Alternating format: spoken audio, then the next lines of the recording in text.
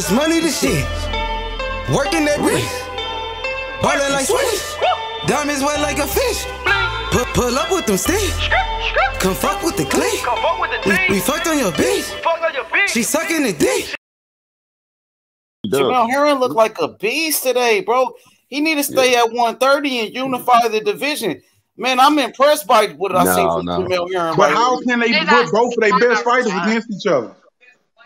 That's exactly what we said he needed to do, D. Jefferson. He fought the exact fight we said he needed to do. Ain't that what we said, Eli?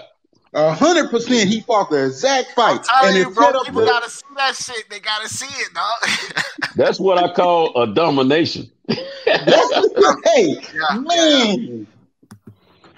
That's a clinic right there. That was a great performance by Jamel Herring. Now, I want to see Jamel Herring versus Shakur Stevenson now, man. I really want to watch that fight. To be honest, Stevenson is way more active, way more work, higher work rate, better punch selection, way more fluent puncher, speed, everything. I think Shakur would just wash him, and at the same time, that's not good for the camp. I think it should be like he said. Hey, you had your belt. If you want to move up to 135, move up. If you want to drop the belt and retire, it is what it is.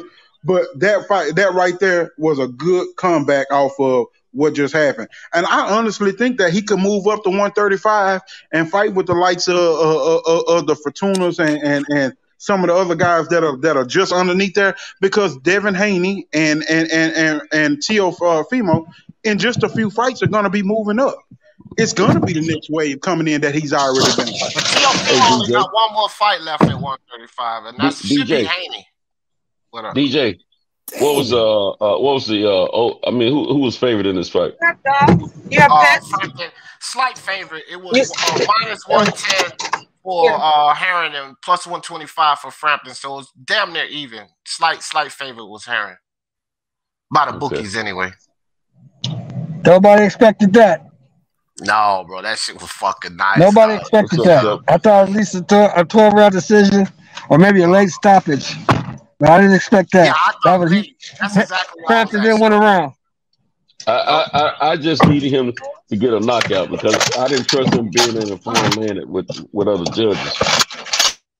That's good for Bomac too, because he just came off that loss with Hooker. So Bomac got his redemption. Like, you ain't gonna be beating up all my damn fighters. No, but you know what? That was a good performance by Hooker for Bomac. I think they were happy with that performance from Hooker. Yeah. For sure. Dang, but hey, Jamel Herring looked phenomenal tonight, to be honest with you. Now, I want to see Jamel Herring versus Shakur Stevenson now. Now, to be honest with you, how the camp gonna do that, bro? Yeah, I mean, I'm not saying he's gonna beat Shakur Stevenson, but I think it's a good fight now. And I mean, what y'all think about Oscar Valdez versus Jamel Herring? Who you think wins that fight? No, I think Oscar gets him. I think Valdez. I think Valdez. This was a good showing, but it's the same thing. But I don't think that he can keep Valdez off as long. Man, Oscar's a way better boxer and hits way harder. Those shots he was catching from Frampton, dog, he not eating them fucking shots from Valdez. And Valdez going to put mitts on him. So I would have to go with Valdez. Jamel Herring's my guy, but no, I would have to go with Valdez on it. Shakur and Valdez, I think, beats Herring. I'm sorry, fam. I think Shakur and Valdez beats him. The fight is Shakur and Valdez. That's the fight. Yeah. That's the fight right there. For sure. Congratulations, though, to Jamel Herring with a great performance. He stops Carl Frampton. Dang, what a hard uppercut. That was a beautiful uppercut. Was nice. Hell yeah, he was out, bro. Man, what? Oh, man. Yeah, I didn't know Jamel Herring had power like that. Man, he showed us something different today, but shout outs to Carl Frampton too, man. He put on a good performance. You know, he came to fight, but Jamel Herring was the better man. Yeah. And they say Herring is a warrior. I think Jamel Herring won a lot of fans over with that type of performance tonight, to be honest with you. I've been a fan of his. I told Julius, Ring IQ, I was saying, man, he beats Burchell because he was like, nah, he don't beat Burchell. And I said is retiring after this. I heard, to be honest with you, I heard that Burchell was actually ducking Jamel Herring. I seen Jamel Herring was calling out Burchell for years, and I heard that Burchell was actually ducking Jamel Herring. To be honest with y'all, from what I heard, I don't know, but I know that I felt like that Herring would beat him. See, the boxer, I knew that Burchell would have problems with a decent boxer. Like, this is why Valdez beat him. Valdez pulled some shit out the tool shed. I'm pretty sure a lot of people didn't know that he had, but he showed boxing in that fight. And Burchell is not the best boxer, fam. Like, he's a strong guy. He hits hard, but he's not the best boxer. And so that's why I had Jamel Herring pegged for beating him. Dang, so Carl Frampton just announced his retirement. Is that what he did?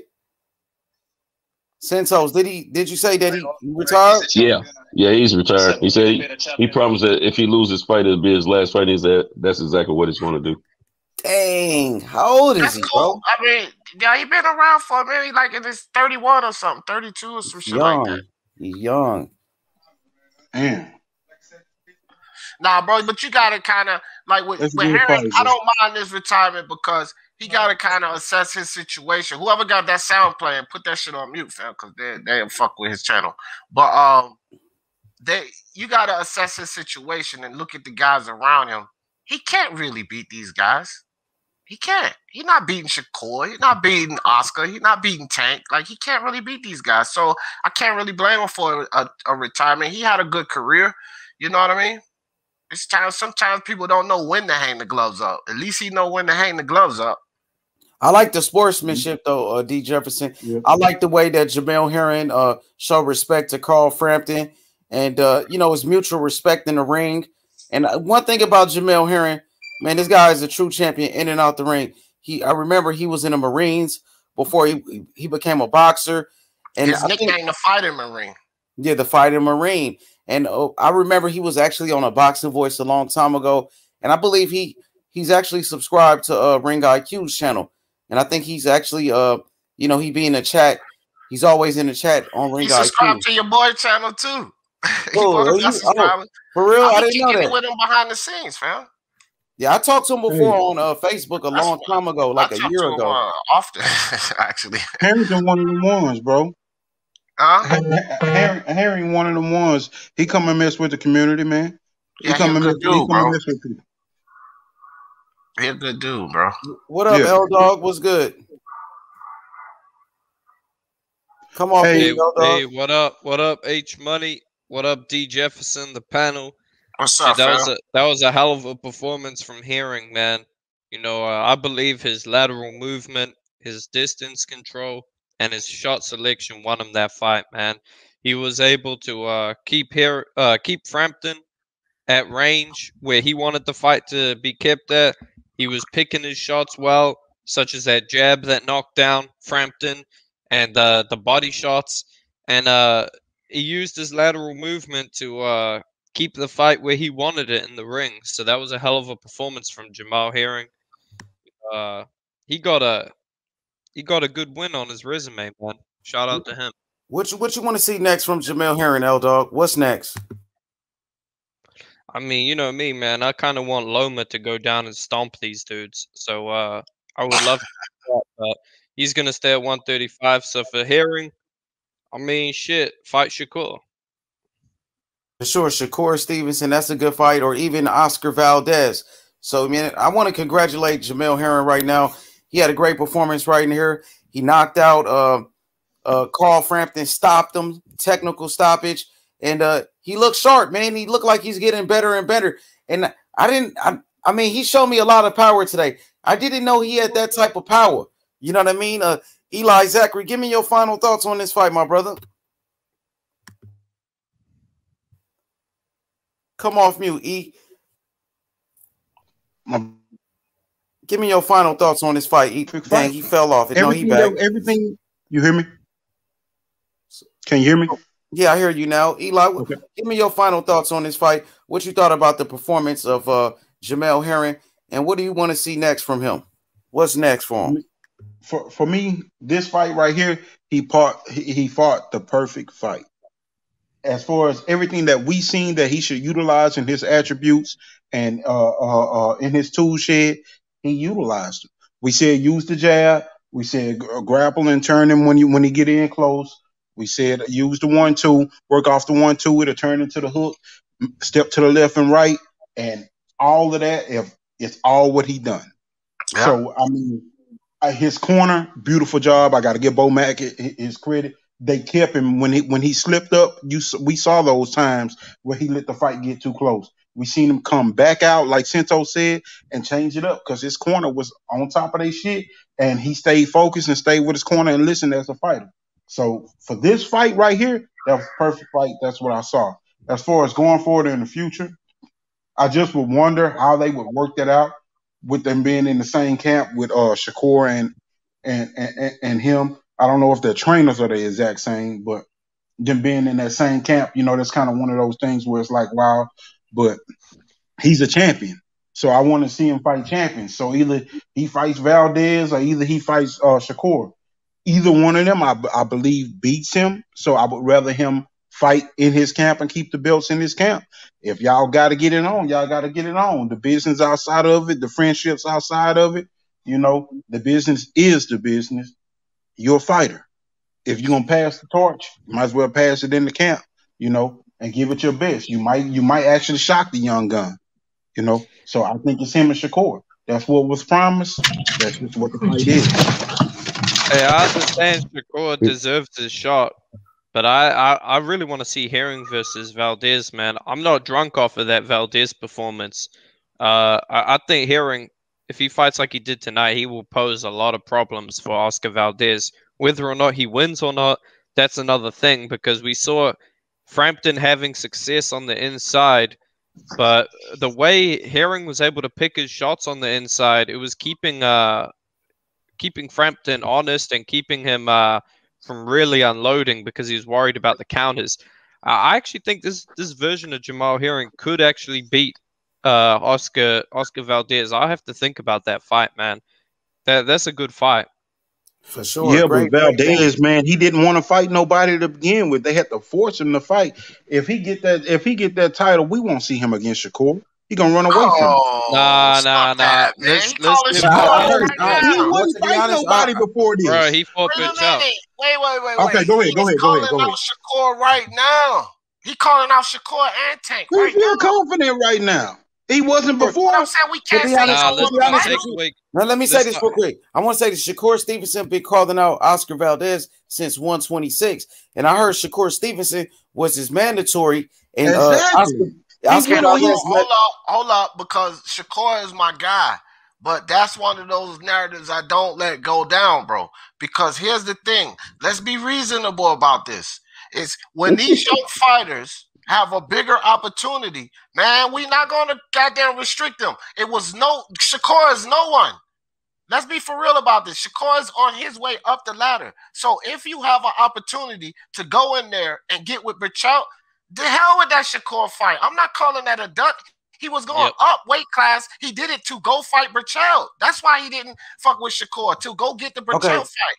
I'm not going to holler at him for that. Come on. Okay, I'm going to say this real quick. I remember when Bob Arum was on Barbershop Conversations, and Fred asked Bob Arum why Shakur Stevenson never fought Oscar Valdez, and Bob Arum said because Shakur Stevenson wasn't ready. But what I do know is that no, he said because of Bill Chip. He said Valdez and Bill Chip was a bigger fight. Yeah, but he also said that Shakur Stevenson wasn't ready. I was there. I remember Fred asked him, and he said Shakur wasn't ready. So with that being said, I know Shakur Stevenson been calling out Oscar Valdez since they was at 126 pounds. And on top of that, when Oscar Valdez beat Miguel Burchell in his interview, Oscar Valdez, he said Shakur Stevenson been calling me out. He said I will make that fight. So he even said that Shakur been calling for that smoke. So you know what I mean? I'm not saying who's ducking who, but I heard some people say that, Oscar Valdez was ducking Shakur, but then I heard Bob Arum say Shakur wasn't ready. So with that being said, let me go to D. Jefferson. Let me get his final thoughts on this fight. D. Jefferson, great commentary. Thank you for coming to the panel once again, my brother. What's next for Jamel Herring, and what did you think about his performance? Well, performance great, bro. Great. And like I like to see fights go down the way I pretty much see them going down. The only surprise there was that he got the stoppage because I thought it was going to go the distance. But I thought it was going to go the distance like that, like what we saw. You know, he was just going to beat him up, but he did get the stoppage. So I think it was a great performance. Definitely redemption from that terrible performance against a Kendo, who's not really a good boxer. So I think Jamel Herring served himself well tonight.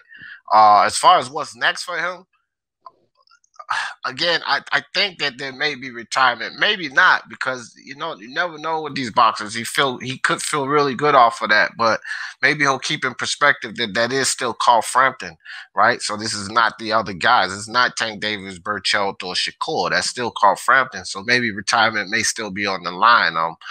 For many of you to be thinking, why would he retire? Because he already set himself up after boxing, bro. He's got a management company that he's owner of, and it's already flourishing. He has fighters, and that's what he plans on doing. So, and a lot of these guys want to keep their faculties when they move on from the sport. Like I said, know when to hang the gloves up. They don't want to be talking like James Toney or Riddick Bowe. They want to motherfucking keep their faculties. No disrespect to those guys, but so we'll just have to see. I doubt that he'll fight Shakur because, like someone alluded to that in here, they're in the same camps. So there's probably something that's not going to happen. So we'll see. But I'm thinking retirement maybe. But appreciate you having me on. H Money, this was good shit, bro. Good stuff, bro. Keep up the good work, brother. Thank you for the support. Hey, go ahead. Hey, I stirred everybody up before they let me finish. Because of that fear of mine, I just feel like Valdez should fight Shakur first and then let the vet get him a nice touch after this and then come back. And whoever win out of Shakur and them, then they unify. Valdez, Shakur isn't the mandatory to Valdez. I'm pretty sure he's the mandatory to the WBO. I thought he's the mandatory to both of them. No. He's #1 contender in the WBC. That's not. Yeah, he ranked #1 in one, and he's mandatory in the other, but he's not mandatory. Okay, yes. Okay. But either way, one and mandatory. He should really fight Herring, and if he wants to unify, he should unify with Valdez. That's the best course of action if you want the money and the attention on the fight. You get yourself a bout, you can market the bigger fight, which is Valdez versus Shakur as a unification. Either way, the fight I really want to see would be Herring versus Valdez, to be honest. I think that's an interesting fight. I know Shakur deserves this shot, but I just think from a boxing fan's perspective, that's a more interesting fight because I already know Shakur is going to beat both of them. Okay, let's go to Sentos. Sentos, man, what did you think about Jamel Herring's performance, and what do you want to see next for Jamel Herring? What's next for him? Well, I thought it was what I understand as a dominating fight. I thought it was a great fight. I thought it was a great performance. He did what I was hoping he would do, is knock the guy out because I didn't want him to have any discrepancies over there. And I think, I'm not going to say what I think is next for him. I'm going to say what I thought I heard him say at the end of the fight. He said that everyone knows that he's okay. He's going to move up if he doesn't fight Valdez.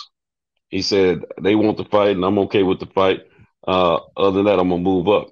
That's what he said at the end of the fight. So we'll see what happens. I don't think there's going to be a fight between him and Shakur. And Shakur tweeted earlier during the fight that he wanted Jamel to win, but business-wise, he preferred Frampton to win.